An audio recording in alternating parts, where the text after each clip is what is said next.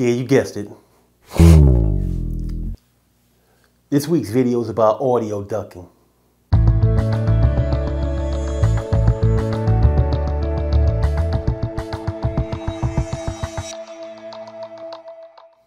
Hey guys, how y'all doing out there? It's time for another video from PinnacleStudioPro.com. That's right, it's me, your boy Malik, holding it down one more time, bringing you that Pinnacle Studio goodness you love. So today we're talking about audio ducking. Audio ducking allows the audio to duck whenever a narrator or a speaker is doing a voiceover, and it makes the volume of the music go down when an individual is speaking. So let's jump off into Pinnacle Studio 19 Ultimate and I'll show you how to get it done. Here we are in Pinnacle Studio 19 Ultimate. Audio ducking allows you to use voiceovers or video and then add music to another timeline track and automatically raise and lower the volume of the music track based on whether the speaker is speaking or not. So as you can see, I got some beautiful music down in track number 3, and I got some beautiful video in track number 2. Now you could use, like, let's say at the start of this, I had an intro and I had like some pictures or something showing a title, and I had the music just flowing like this at the beginning. And then I'm ready to start my voiceover right here, like bam. Okay, so basically what I want to do is, in order to get my voiceover lined up correctly, I want to take my video track and I'm going to line it up so that I start speaking at the same place. You see the waveform of my voice start around the same place as the waveform of the music starting. So let's check out how that sounds real quick.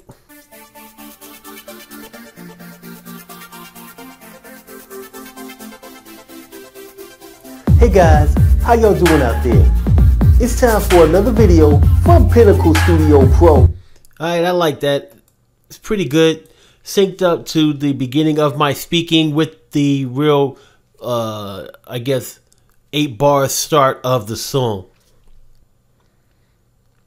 So to enable audio ducking, I can right click on the clip that I have my voiceover or that I'm speaking on or that the narration is happening. I can right click on that clip and then go to audio ducking, or in the toolbar I have an audio ducking button. So I'm going to click on the audio ducking button. Now it tells you about audio ducking here, gives you an explanation of what it is, and then it wants to know what is the master track. The master track is a track where you have the individual speaking, whether it's a voiceover, whether it's a video, whatever. So my master track is track number 2.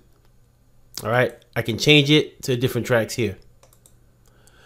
The ducking level. The ducking level is a percentage that your music volume will decrease. So if I have it set to 60, then it's going to go down. 60% of the volume will be gone, and then I will only be able to hear the other 40% of the volume.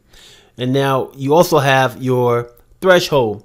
The threshold determines how long the fades take, because it's going to fade into the lower volume. So how long do you want the fade to be? Do you want it to be quick?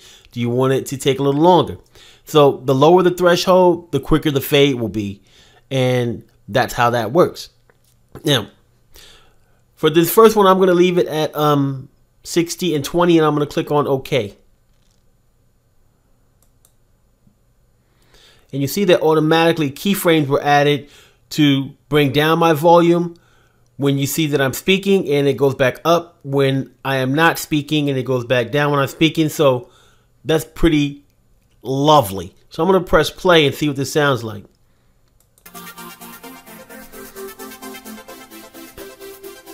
Hey guys, how y'all doing out there? It's time for another video from PinnacleStudioPro.com.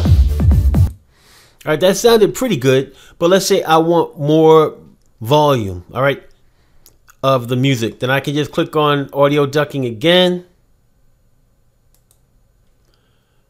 And let's say I move it to 50%. So now I have 10% more volume of the music. So I'm going to click on OK. And you'll see when I do that, that the volume, the green volume line is going to go up a little bit, at least the ones that are down. There you go. So now I got a little bit more volume. So let's see how that sounds. Hey guys, how y'all doing out there? It's time for another video from PinnacleStudioPro.com. Now, what I don't like was, I like the volume. The volume's good, but what I don't like is right here at the end, it actually cuts, the volume cuts back in too fast for me. So I can move those keyframes and basically put them where I want. Let's say if I click on the mixer room, now these are enabled. So now I can just left click, hold it down, and drag this to the right. Do the same thing with this one down here.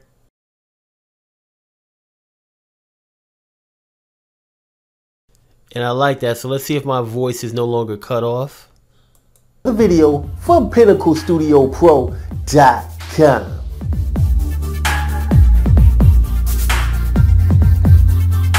That's right, it's me, your boy, Malik, holding it down one.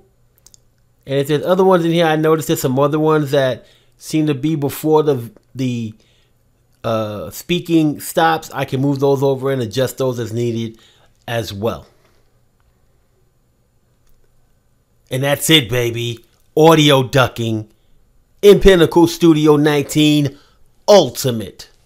You're welcome. All right, guys. If you like the content that I'm bringing to you, do me a favor, click on the thumb, the one that's pointed in the upward direction. Comments. Leave me your comments. I will help you. I love getting back to my Pinnacle Studio peeps. If I can't help you, I'll point you in the right direction to get you the help that you need. And last, but definitely not least, subscribe.